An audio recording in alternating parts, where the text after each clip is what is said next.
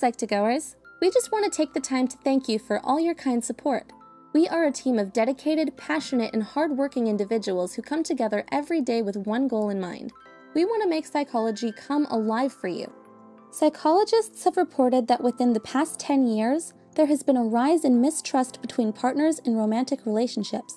With the widespread of technology, it makes it easy to connect and reconnect with others. But technology can cause people to feel isolated, just as much as it expands our world of networking. As a result, social connection is stifled from the challenges of being vulnerable. Here are 6 ways you can break free from your trust issues. 1. Ask yourself how your reactions line up with reality. Our emotions exist to tell us when something is or isn't working, but sometimes they can get the best of us and distract us from problem solving when we're being rash, angry, or defensive. As a result, the thoughts we have may not always be an honest perception of what is happening. Self-evaluation is key. It's important to recognize when you're quick to close yourself up from someone because you're expecting the worst, even if it hasn't happened. 2. Learn to be non-defensive when you communicate. People like consistency.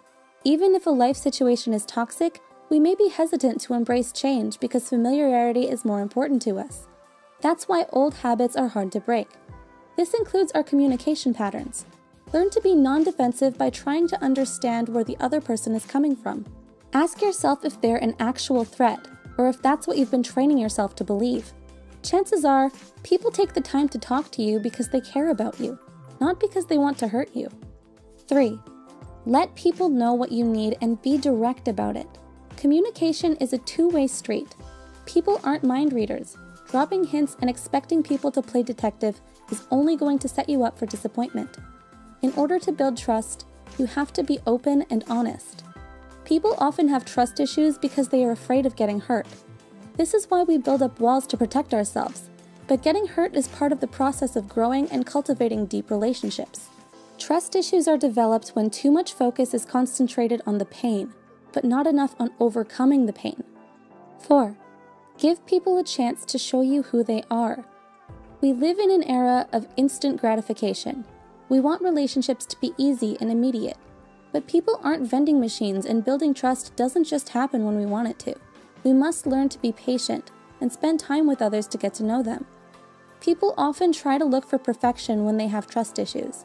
As a result, they may seek perfection in others in order to avoid conflict. But superficial relationships aren't fulfilling nor healthy for making social connections.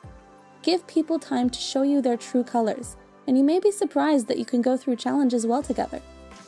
5. Practice open-ended conversations that allow disagreements. It's easy to fall into the trap of anger or bottling our thoughts because we don't want to rock the boat. Rather than holding on to insecure thinking, practice having open-ended conversations and debates. It's healthy to sometimes disagree, and it's important to understand that others can view things differently without feeling a need to control, belittle, or mold them. 6. Confront your fears and don't allow them to hold control over you. Letting go is a scary thing, and that fear sometimes never goes away, but you need to decide if it's holding you back. Remember, you have the power to work through your struggles openly and honestly. Don't allow self-doubt to bring you down. You have it in you to connect and build trust with others. What holds you back from trusting others? Please share your thoughts with us below. Hey everybody, I just want to give a personal thank you video for you guys for always supporting Psych2Go and making this all possible for us. Our vision is to make psychology as accessible as possible so that it promotes self-awareness and it helps you guys grow. However, we want to make more content for you guys and would love your support in buying one of these bracelets from our partner, Introvert Palace. Check out the bracelet, it's pretty cool, and it even includes Pluto. The link to purchase will all be in the description below, and I hope you guys have an amazing day. Bye!